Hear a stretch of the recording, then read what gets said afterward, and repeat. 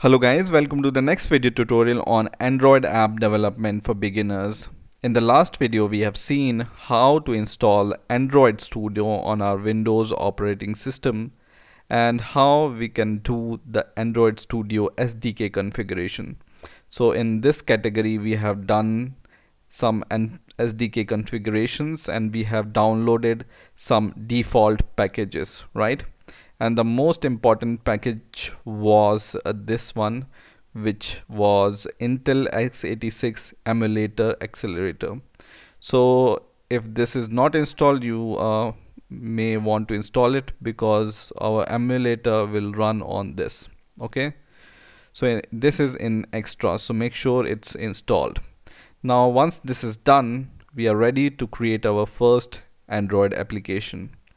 Now in here in the quick start menu you will see some options. The first option is the start a new Android Studio project. So we will click this option and then you can give the name to your Android application.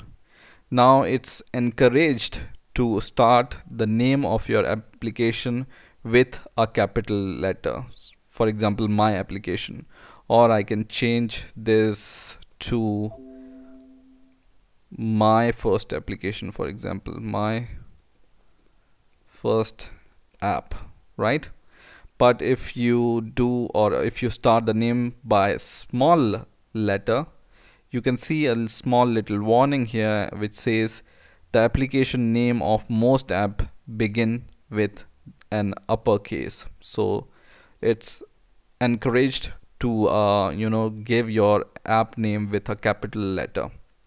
Now here second thing here is the company domain name. Right now we are at the starting of our learning cycle, so we will leave it as default, but in the later later exercises or later videos you may want to change it to your personal domain name. This is the location where your project will be saved. So see username Android Studio project and the name of your project. So just click next, and we are going to develop our application for phone and tablet. You can even make Android application for TV or wearable technologies like watches or Google Glass. But right now we will concentrate only on this phone and tablet application. And in here, this is interesting.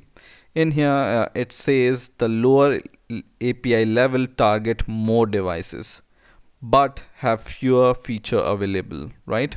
So it's on you how much audience you want to reach. So right now by default this Android 4.0.3 is selected, which covers 87% of all the devices, right?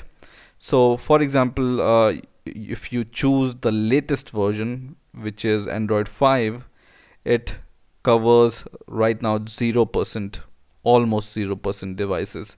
And if you go to KitKat, it covers only 24% of the devices. And generally you may want to make some application which covers almost all the devices and have a backward and forward compatibility.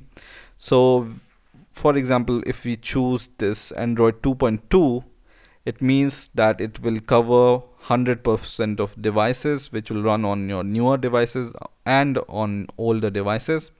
So choose the one which covers the most percentage of devices. For example, this Android Froyo, right? Click next, and in here this is the name of your blank activity, and in here you can give the name of your activity. Now what is activity? Activity is nothing but, you can say, a section or page of your application. Similarly, if you consider or if you compare this activity with or Android app with some website, an activity can be a home page or about page or some other page. So an activity you can compare to a page of a website, right? Now once everything is done, you can just finish.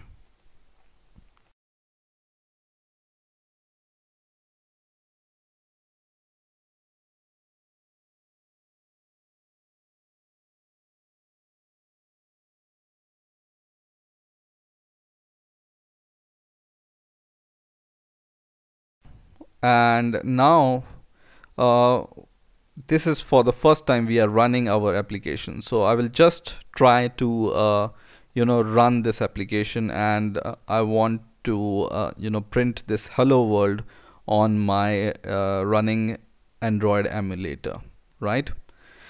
So for the first time when you open this Android Studio, you can even open your Android SDK manager from here itself. This is this small Android button here which says SDK manager. You can just open this, and in here, if you haven't done your SDK manager, or if you need to do some settings for SDK manager, you can open it from here itself, right? So right now nothing is required, so I will close this. Now the other button here is for AVD manager, and AVD manager is the full form of Android virtual device manager. And this AVD manager you can use to set your default Android device for which you are going to run your application. So by default it's Nexus 5. In my case, this can be different if you are watching this video in future, but by default it's going to give you a default device, right? So we will leave this device as default for now, but you can create your own devices by clicking this create button, and this we are going to see in the further videos. But for now we will just concentrate on our default device. Now in here, in the default device, in the actions, you can take 3 actions. One is to launch your AVD emulator. Second is the edit. You can edit your configurations of your device. So you can just click this pencil button, and in here all the settings of your device you can see. Okay, and in the show advanced settings, you can even do some advanced settings, for example RAM settings or VM heap or internal storage, right? So for now, by default I can see this RAM is 1536, which I think we need to change, but for now I will leave it as default because I want to run my application and see if any error occurs. We will change this RAM, because sometimes whenever you for the first time run your emulator, it gives this error. Okay, so I will just close this, and I will press this green triangle button here, which is for running our application. Just click this, and now it's waiting for AVD, which is ABD, and now it will run or execute your task. So it's 2 seconds to mention thing which I want to choose, and we only have one device, which was the default device. We will choose that. So I will wait for this device manager to appear. So this is the launch emulator, and the default device is Nexus 5, which was our default device. I will just leave it as it is and click OK, and now hopefully it will run. But sometimes you can see it gives you this error, and the error says that x86 emulator currently requires hardware acceleration. Please ensure that HAXM is properly installed. So this is the common Android problem whenever you run your first Android application. So don't worry, we are going to solve it. And to solve it, what we need to do is just see the location of your SDK file, which is in the first line. So this is the location where your SDK folder is there. So just copy this path until SDK, which will be something like c:/user, your username /app data /local /android /SDK. So just copy this path from here and open your file manager and paste this path, and this will open your SDK folder. And in your SDK folder there will be a folder called extras, and in this extras folder there will be a folder called Intel, and in this Intel folder there will be a folder called hardware accelerated execution manager, which has the short form of HAXM, right? So we will go inside this, and there is a executable file which we need to install in order to install this Android emulator. So we will click this application executable file, which is Intel HAXM-Android executable file. I will just run this and just click next. And this can be different for different devices. The default value of RAM can be different for different devices. If you have the larger RAM or memory, you can have more memory here, or otherwise, or depending upon the space you have. So right now for me it's 2 GB. It can be 1 GB for other devices, or it can be 4 GB for some other device. Just click next and install.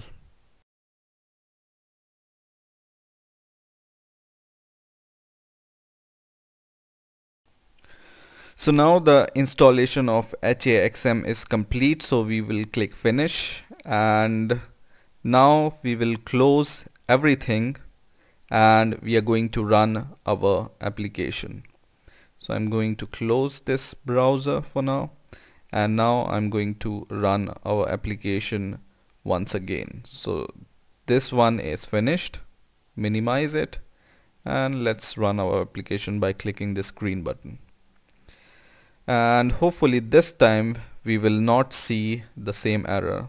We will choose the default application from here, and now we will wait for the message, and in some seconds we are going to see the response. So in here we are going to see the response any moment. And here we can see now the application is successfully launched. So it says HAX is working and it's started. So now for the first time this Android will load. This is an emulator on which our application will run. So now Android will start, or Android emulator will start, and once this emulator starts, our application is going to run on it. So it will work like an Android application or Android device, and we just need to unlock it when this is ready. So now just drag this upwards and the lock will be open, and now we just need to click OK and just wait for our hello world to compile and appear here.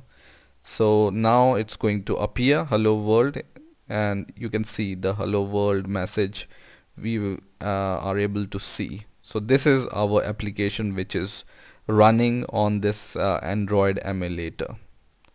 So I hope you have enjoyed